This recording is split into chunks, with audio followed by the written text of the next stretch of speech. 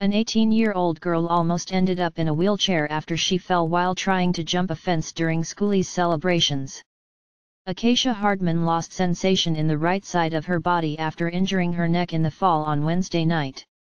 The Bunbury schoolgirl said she tried to climb over a waist-high barrier in the Leavers zone in Dunsborough, in southwest WA, taking a shortcut to a fairground ride.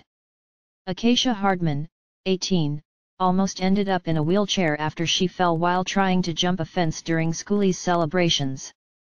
"I tried to jump the fence but didn't make it and fell. I think my foot got stuck and I was kind of just laying there screaming," she told the West Australian. Related articles previous. 1 Next. Police break up a series of wild schoolies brawls on the. Shocking footage shows a boy dicing with death as he dangles. Share this article. Share script dm.later, bundle, function, if, dm.rotator, new dm.rotator, p20, page size, 1, page count, 1.0, active class, active, rotate, false, $, number p20.share, .on, click, function, dms.facebook.post tofp, related. "I lost all feeling in the right side of my body, I had pain in my shoulder and my head and my neck. It was all so scary.